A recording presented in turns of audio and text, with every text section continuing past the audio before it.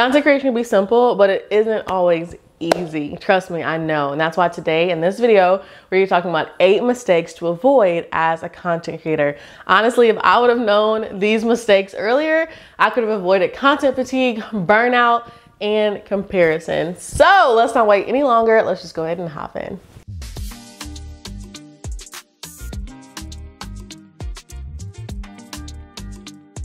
Mistake number 1 is failing to plan. There's a saying that it's like, failing to plan is planning to fail. And when it comes to the content creation that we do and the level that we like to pump it out, we do have to plan in advance, and we have to have an overall system, because it's not just me, it's me and my team working on my content. And so if I'm not organizing our content, it just becomes kind of a mess. But then just as a solo content creator, even when I did not have a video editor and I did not have an assistant and all these other things, like I had to stay even more organized, in my opinion, because I had to make sure I was like, certain things were being filmed, certain things were being edited, certain videos were being pushed out when they needed to be. And especially if it's all on you, like, I don't like to retain a whole bunch of information in my head when I can just write it down and like not have to hold real estate in my brain for that information. So definitely just be sure you go ahead and plan and batch your content if you can. So plan, batch, do your research. I like to do these in different chunks as well. And I actually have a video coming up about my entire YouTube workflow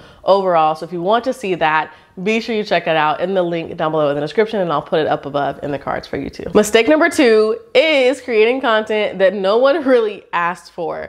And the reason why is, and I see this so many times in brand new creators, and sometimes like more experienced creators who have been doing it but just have not gotten this one thing down.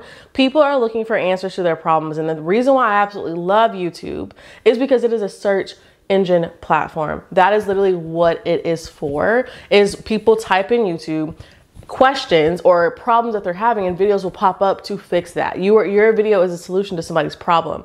So if you are not making content to be on the other side of that person's problem, and vlogs can be that too, by the way, just go with me for a second. If you're not doing that, then you will see that your content is not going to be getting views. It's not going to be getting seen because nobody asked for that content. Okay. And so how you do this is like, go on the YouTube search bar, type in, so like if you have a video idea or if you have a question that you know people are wondering, type that in and see what pops up as you are typing. Those different things that are populating are things that people want to see online. Also, go into your competitors. Don't really believe in competitors, but go into content creators, like channels that have a similar niche as you and would have a similar audience, and look at what videos are hitting for them first and foremost. Then go through their comment sections, see like what the people are asking, like, hey, can you make a video on this? I would love to see a video on this topic. Hey, or like if they're asking questions in those comment sections, take those same questions and now make a video from their questions. So if you do not have a huge audience right now, that's okay, but you can leverage other people's audiences to be able to get there. And let me just make sure I say this does not include obviously copying someone's material or content. What I personally recommend is for you not to even watch their video. I recommend for you just look at the comment section and look at the views on the video and see if people are like really like receptive to that video. Okay. So number 3 is this kind of like 2.5 to be honest, because it goes along with it. But like I said, like be sure you are making content that is answering people's questions. And again, to do this, go to Answer the Public, go on the YouTube search bar, go on the Google search bar. Again, like look through places where people are asking questions, like real life questions. Hop on Reddit. I think Quora is another one you can look at, but like really dive deep into like answering your target audience's main questions. Whenever you are first starting, this is how you grow the fastest. Okay. People, like, you're amazing. I know you are amazing. We all know you're amazing, but we may not want to see a day in the life video with you because we don't know what you can really offer us at this point, right? We don't know the value that you're going to provide in that day-to-life video because we haven't seen your other content. So if you want to place your videos in a way that they will be found and found quickly and easily, then the best way again to do that is to position your video as the answer to somebody's question as they're looking it up online, okay? So again, Answer the Public is a great website to go to. Reddit, Quora, other people's comment sections, other people's community channel walls, other people's like video ideas to see which ones are most popular. You can make your own like rendition of that video with your own perspective. Again, I don't recommend that you watch that video. So that's number 3. Number 4, okay? Number 4 is something that like I've struggled with like for a while. This is not something I'm just telling you because it's just like up in the air. Like I've struggled with this, and which is why this is like an extremely important point for me. It is to be sure you are taking creative brain breaks, okay? The mistake is to not take those brain breaks. And the reason why I say that is because it is so easy to want to keep pumping stuff out, keep doing all these things and feel like you have to keep hustling and grinding. But like our creativity and like our like content planning and our content creation processes, that needs a break to kind of like rejudge and revitalize. Like, so schedule time in at the very beginning of the year, schedule time in for the rest of the year when you're going to take these creative brain breaks, because they do make a huge difference, okay? Where you take like 2 weeks off of content creation, or you take a month off of content creation, and you let your audience even know beforehand. And in the midst of that, hey, y'all go back and watch these other videos. Here's some other videos I have for you, or hop on live, whatever. Like, but just take time away. Though we love what we do, we love creating content. Like we both know that. We have to sometimes take breaks from the things that we love so dearly so we can continue to love them overall. Mistake number 5 is overthinking and over-evaluating your content. And the reason why I say this is I truly stand by the fact that done is better than perfect, especially when it comes to content creation. We can think it through all day. We can try to figure out the best way to do it, the perfect content. No such thing exists. There's somebody who will hate your content and somebody who will absolutely love it in the exact same breath, in the exact same way that you did it. Remember, here's the thing to remember. You can be the juiciest, most plumpest, most delicious peach, but there are still going to be people in the world that do not like peaches, okay? So when it comes to your content, focus on your target audience, focus on providing them the value and the content that they want and that they've been asking you for, and don't worry about overthinking it, making it perfect, making sure it has to be filmed like this or have this, whatever. Don't worry about that, okay? Like, would I love to be able to be filming in an office space that like kind of gives me more of like my office space vibe? Yes. But do I have an office space right now? No. And so I use what I have and I use what I got to then be able to get what I want in the future. Don't overthink your content. If your background is not what you want it to be, use what you have until you can get what you want overall. Mistake number 6 is thinking that I need all of this equipment in order to succeed on YouTube, in order to succeed as a content creator in general. And that is just so not true. And that is definitely a mistake. Oh my God, that I made at the beginning. I got all this different stuff and then realized I didn't even need it. So it was kind of really just like wasted money. And so use what you have right now. What I'm using to film right now is my Canon M50, the Canon M50 with my lavalier mic. Okay, and a big natural light window in front of me, and that's it. Okay, you don't need all of this equipment. Now, will equipment eventually like help to slowly improve your channel?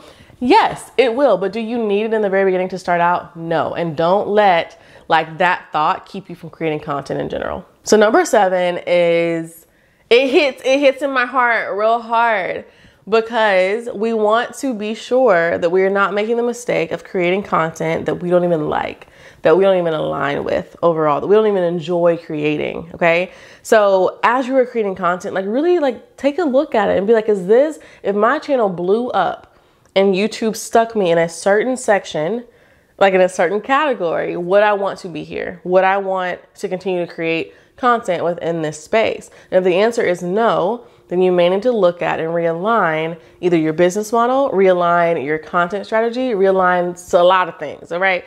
Because we want to be sure we are making content that again aligns with us, that we want to create, and that like we relate like to our target audience with overall. Very, very important. Like this thing it's not easy, but it should be enjoyable, because those moments are going to be the things that push you through when it does get hard. If you don't even like what you're doing, it's gonna be way easier to give up as you're going. So make content that you actually like, but then of course that your audience is asking for. So number 8, the last mistake in this video that content creators can make is not being authentically yourself on camera. And I know that is hard. Like again, I'm sitting here in front of a camera. I'm not sitting here in front of a crowd of people talking to you. I'm sitting in front of a camera with nobody in the room with me. And I'm talking to the camera knowing that this footage is going to get to you, okay?